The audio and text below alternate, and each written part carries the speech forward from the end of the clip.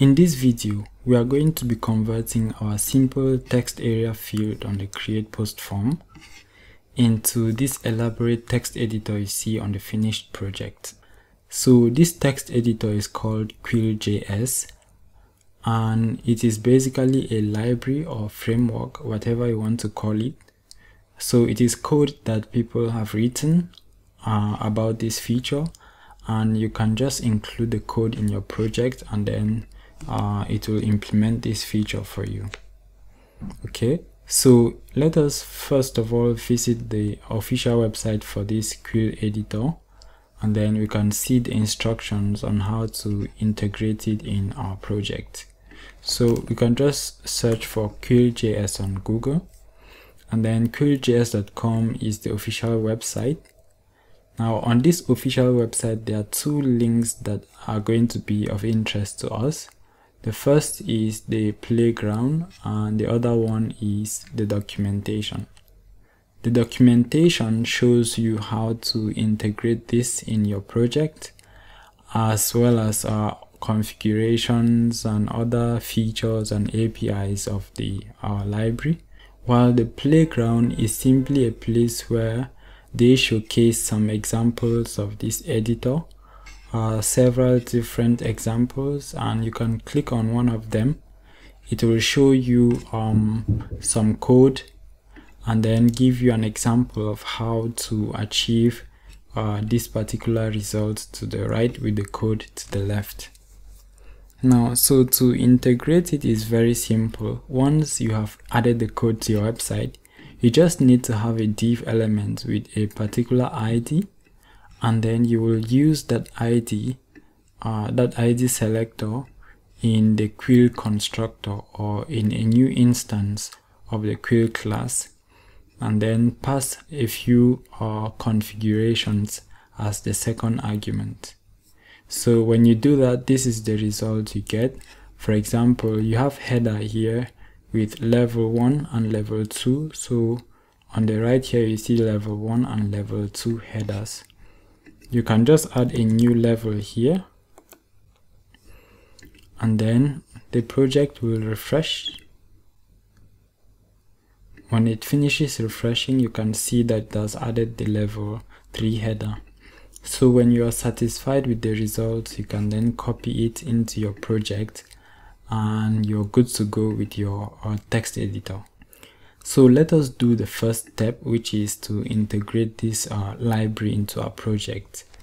So it has the style file, the CSS file, so let's copy that, and then in our code we'll open create.html in the post directory, and at the top, just before the link to our admin style file, we are going to paste the link to the Quill.js CSS. The next thing we are going to add is a link to the Javascript library, so we copy that as well. And then the JS library is going to be at the bottom of the page.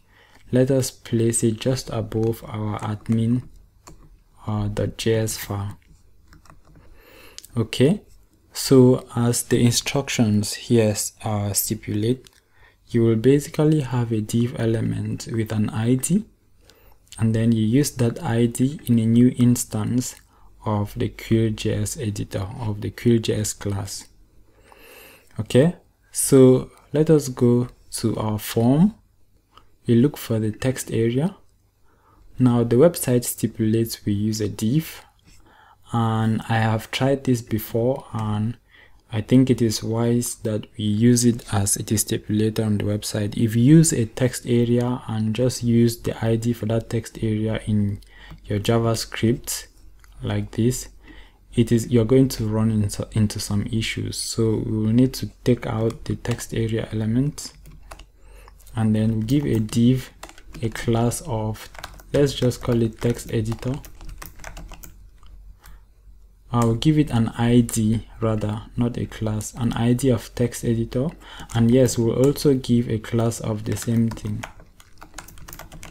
Now this one is for some custom stylings that we are going to add, because we want it to look a little bit different from the default, and then the text editor ID is basically what we will use in our JavaScript to instantiate the editor as it is being done in this playground. Okay, so let's go ahead and create an instance of our text editor on this form. So we have everything in place. The only missing part right now is the instance of the Quill class that we need to make. So this is JavaScript, and I am going to create a new file to include this instance of this instantiation of the Quill class. Now I'm going to duplicate the link to admin.js file, and the new file we are going to call it post Quill editor.js. Let us create that file right now. We are creating it inside the same folder as the one that has the admin.js file. So inside assets JS folder, we will create post_Quill_editor.js. We hit enter and then we paste. I already prepared something like this in the background. I already made the necessary configurations, and if you want to learn more about other configurations that are available, you can look on the website here. You will see more details into how you can configure the text editor. Alright, so I'm just going to paste the configurations I already have. So if you take a look, you will notice it's basically almost the same thing. I have just added one thing here called handlers, and this one is for image upload. So this is a function. We are yet to define it.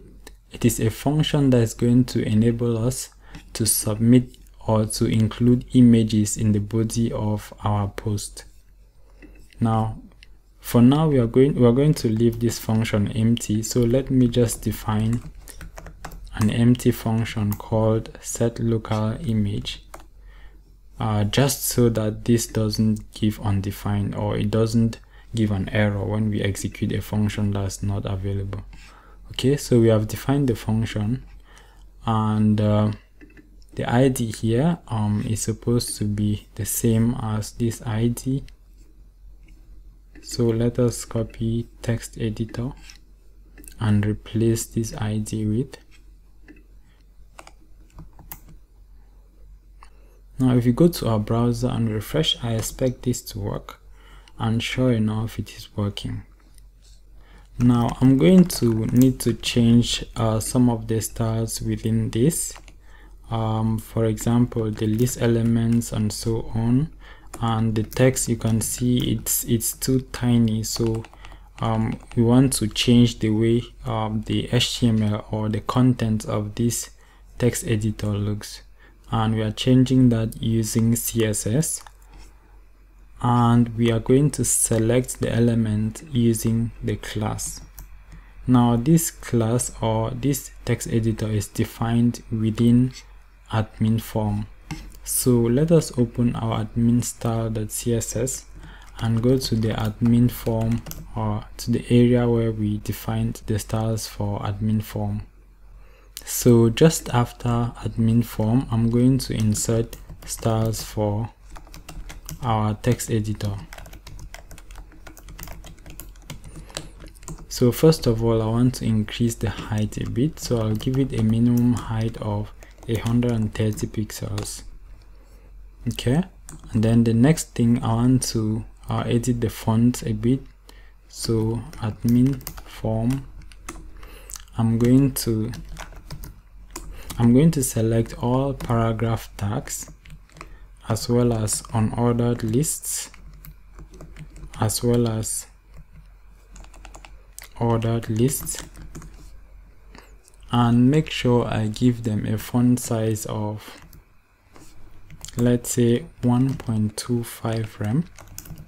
So we make them about 25% bigger than the default. We give line height of 2 rem. We give them a color of this color I prepared behind the scenes, And then lastly, a font family of Libre Baskerville.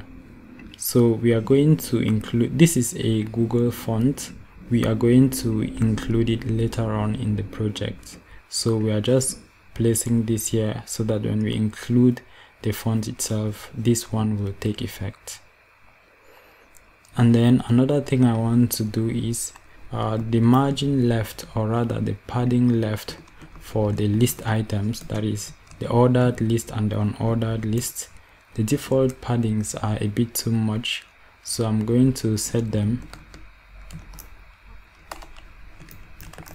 I'm going to set them to 1 rem, so I'll reduce them a little bit. Okay, and then for the paragraphs, I want to have some line or some considerable padding or margin between paragraphs, so I'm going to set margin bottom to 24 pixels. So let us refresh this and see how it looks, and yeah, it looks good now. Okay, if you click on the bottom part of this text editor, you will notice that the cursor doesn't appear until you come up here before you are able to make the cursor appear and you start typing.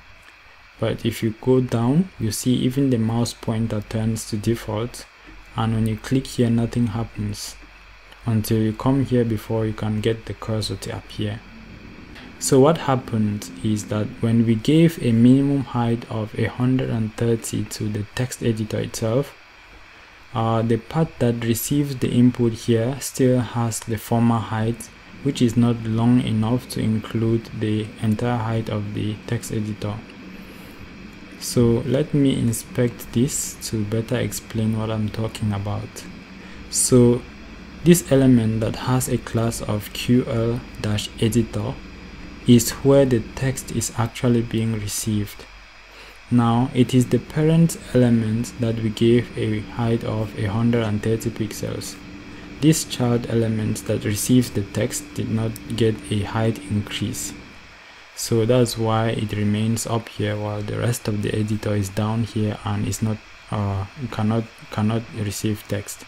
So what I will do is I'll give this element, this Quill editor, a height of 130 pixels also, so that I can extend to be the same as the text editor itself.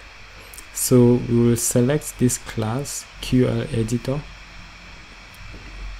I'll copy this. I'll copy a selector for the text editor, and then we'll add Quill editor and give it a minimum height of inherit, and this simply says it should get the same height as its parent element, and the parent element has a height of 130 pixels. So if you refresh and then you click down here now, you notice that it works because the editor itself, or the part that receives the text on the editor, is as tall or as high as the editor itself. Okay, so that's it for the text editor on the create post form. See you in the next video.